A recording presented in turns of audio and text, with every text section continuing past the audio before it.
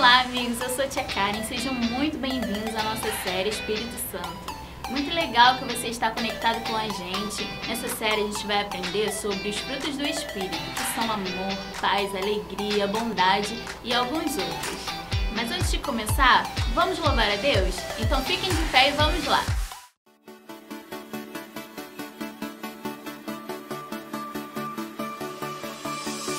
Ao olhar para ti, eu então renasci. Vida eu encontrei junto a ti.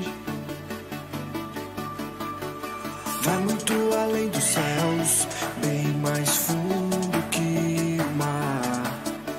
Perfeito amor descobri só em ti. Esse amor é real, nunca me deixará, não deixará. Oh, não posso expressar, nem sequer controlar, me controlar. Teu amor tão real, teu amor tão real. Teu amor tão real, teu amor tão real.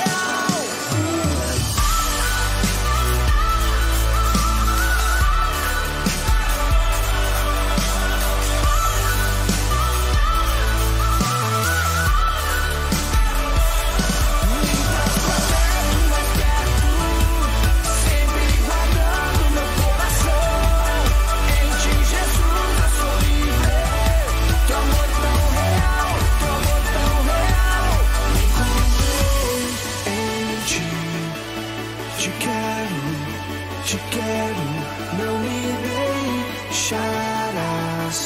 Eu sou teu, eu sou teu. Esse amor é real, nunca me deixará, não deixará. Oh, não posso expressar, nem sequer controlar, me controlar. Me traz pra perto, mais perto, sempre guardando meu coração. Em ti, Jesus, eu sou livre. Teu amor tão real, teu amor tão real.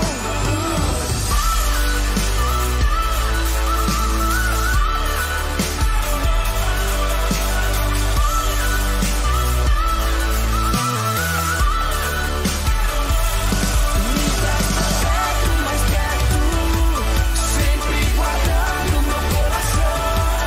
Em ti, Jesus, eu sou livre.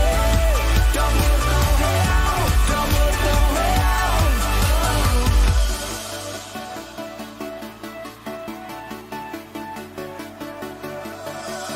Ao olhar para ti, eu então renasci. Vida eu encontrei junto a ti.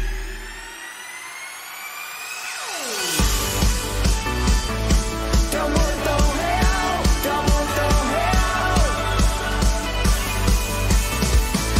Teu amor tão real, teu amor tão real.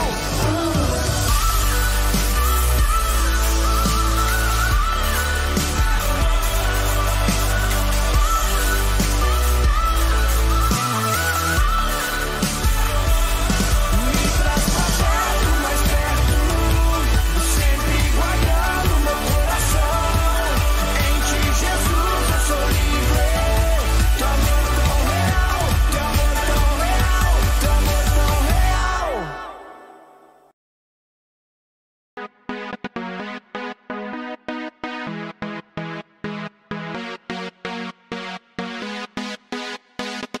Na minha liberdade, Chega mais uma, GPV, vai o trovão, seguindo o mestre Jesus. Seguro sempre na palavra dele, pode crer. Eu tô com ele, não importa o que acontecer. Só ele enche de amor e paz, só ele satisfaz. ouvir o som da liberdade vindo sobre nós, o som da vida do Espírito em mim. Posso ouvir o som de muitas correntes caindo ao chão, pois antes morto agora eu vivo só por ti. Na minha liberdade eu pude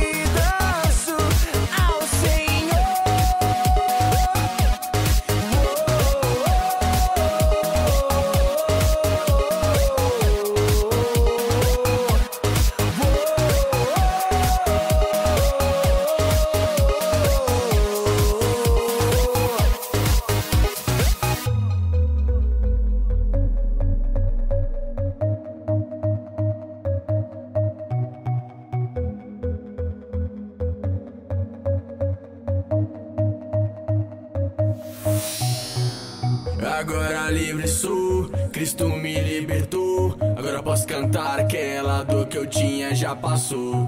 É uma nova história, Ele me deu vitória. Eu vou seguindo com fé, eu sei, no fim vamos se ver na glória. Não vou parar, não, eu vou gritar até o mundo me escutar. Não vou parar, não, eu vou gritar até o mundo me escutar. Vai, até o mundo me escutar.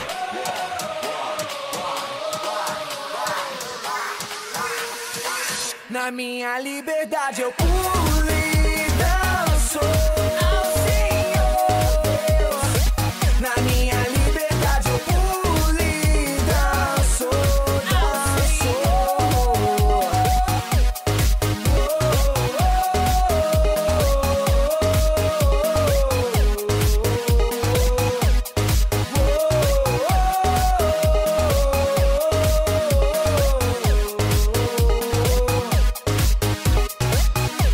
Não vou parar, não, eu vou gritar até o mundo me escutar. Não vou parar, não, eu vou gritar até o mundo me escutar. Vai, até o mundo me escutar.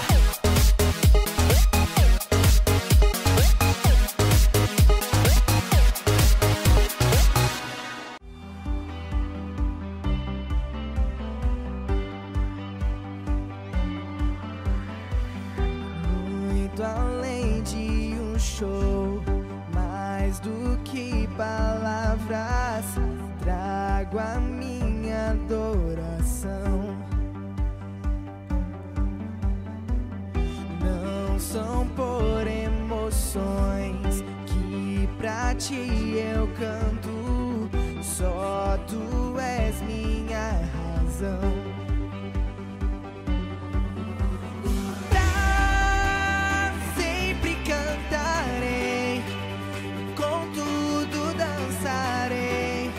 Só a ti, Jesus, meu rei. Não posso imaginar cantar só por cantar, se não for pra te exaltar.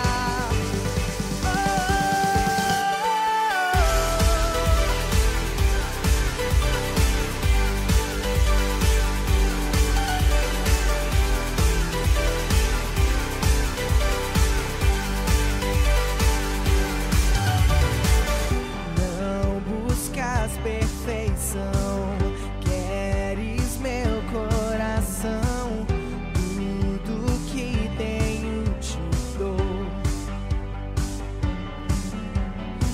Uma canção não é suficiente, toda minha vida é o que queres. Quero adorar-te para sempre, meu louvor só tu mereces.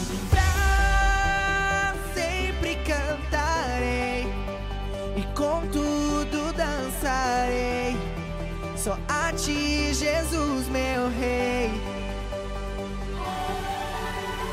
Não posso imaginar cantar só por cantar, se não for pra te exaltar.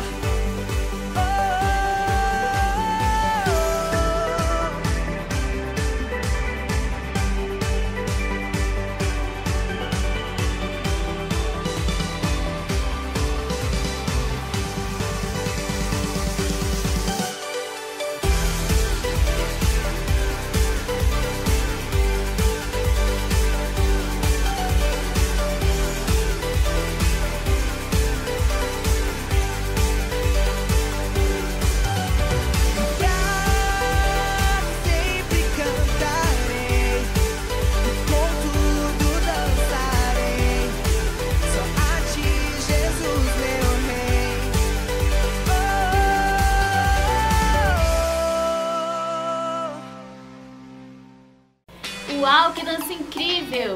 Vocês já podem se sentar agora.